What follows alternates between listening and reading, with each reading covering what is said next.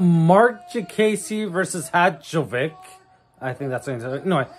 Marc Diakiese, I saw him earlier in his UFC career. He's a brilliant striker, one of the most technical, awesome strikers there are in the UFC.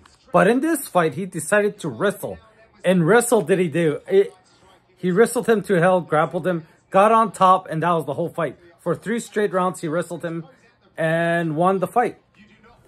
Now, why would a brilliant striker like him, one of the finest in the UFC right now, wrestle? Because the last few times he tried a technical strike in his last 3 fights, 4 fights even, he lost most of them and he got tired. He got exhausted by the end of his fights because of his striking.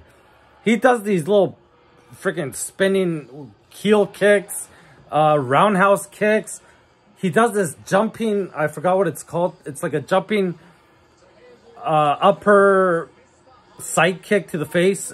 It's a brilliant move, but completely zaps his energy. And that's why he decided to wrestle this time around, because he, had to wrestle. That's another facet of his game that I am impressed by. But I just wish I just wish he straight.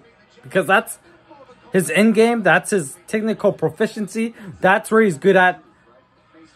But he wrestled well enough to win. So, I'm not complaining. Maybe I am. I wish he's straight. I am complaining.